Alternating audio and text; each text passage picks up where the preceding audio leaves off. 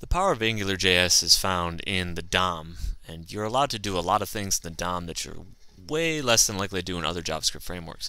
One of those things is with filters. But like anything, filters are usually doing an in and out manipulation, and they're a great thing to test.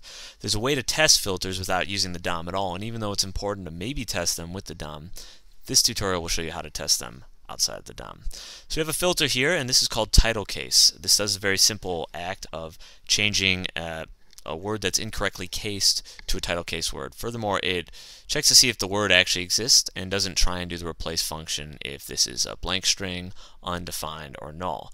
So from there, we should be able to derive a spec from that, and we've got the title case spec here. What we do is we grab the global Angular JS filter service, and with that filter service, we can grab any filter by name, and that's our filter function. From there, we should be able to create expectations for the filter. Some of the things are it should return undefined when undefined is passed in,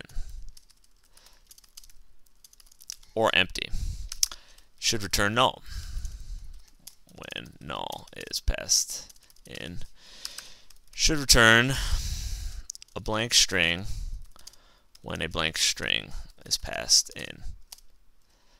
And I write these all as separate statements because the behavior could change.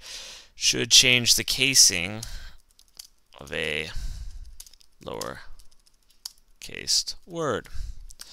Should change the casing of an upper case word. And it should change the casing of random. It should, always important to do, play nice with a normal phrase. So that's kind of our control condition. So if we take a look, expect undefined for filter undefined. We want to expect null, filter null. And then if we decide to let this handle nulls or undefined or blank strings differently, we've got a different test for each one of those. And it's not going to break the other things that we have going on. If we have a lowercase word, we want to do an expect equal filter George Harrison. George Harrison. Let's do a little sanity check here to make sure we're actually executing all right. And it looks like we have 15 of 15 success, so that's good. Okay. Let's check out the uppercase words. Expect equal, call this George Bush. We're going for all the Georges tonight. And then we'll have a random one, which we'll just feed it a bunch of random letters and see what it does. Filter of the quick brown